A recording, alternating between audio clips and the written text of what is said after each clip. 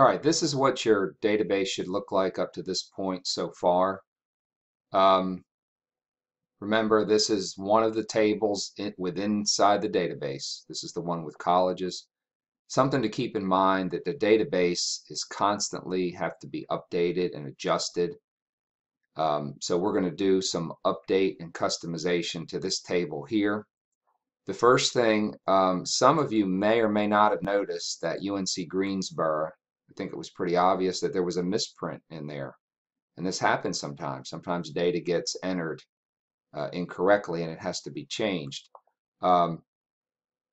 You'll see that the in-state tuition was $49,440 and the out-of-state was cheaper. So that doesn't make any sense because somebody who entered the information in here put one too many zeros. So we're going to take one of those zeros out and that looks much more accurate.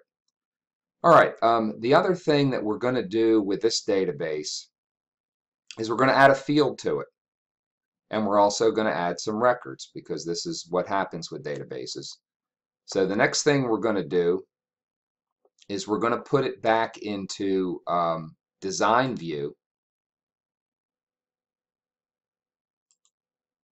Okay, this is where we are able to add new fields and make some changes. And you actually could add some fields in the other view, but I think this view is a little bit easier to work with. So in this view, right under out of state, we're going to put a new field, which is going to be nickname. And we're going to make that a text field, and we're just going to leave it like that. And then we're going to switch back to our data sheet view. And it says you must first save this table. Go ahead and click yes. So we've got this new field here, and we are going to put in some of these nicknames. Now I'm going to give you a website where you can find the nicknames. You probably know some of these already. Okay.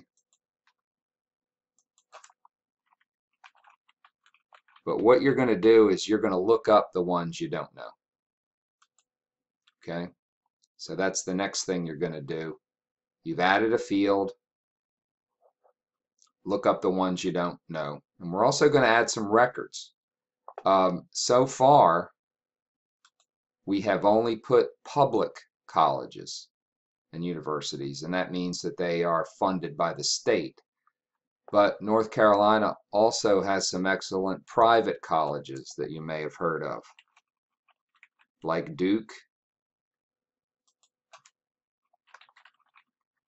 Wake Forest,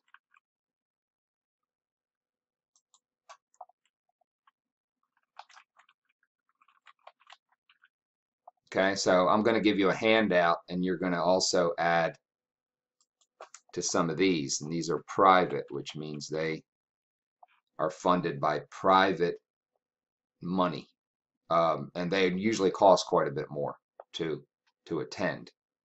But anyway, we've made some changes. We've added a field, okay, and we're going to add some records. And the last thing we're going to do is sometimes with these tables, you may want to customize them a little bit and make their alternating colors a little different. So we're going to come right over here where it says alternate row color. And I want you to choose something light because if it's too dark, you're not going to be able to read your data. But I want you to go ahead and choose an alternate color over here, as long as it's not too dark. All right, once again, when you finish typing everything that you need to get in here, I want you to go ahead and click the little diskette for save. And remember, with a database, it's different because you actually have to save the tables individually, and then you're able to close the database and submit it. So once again, we're working with the same database. We've just made some changes. And as long as you follow all these instructions, you should be fine. And that's it. See you next time.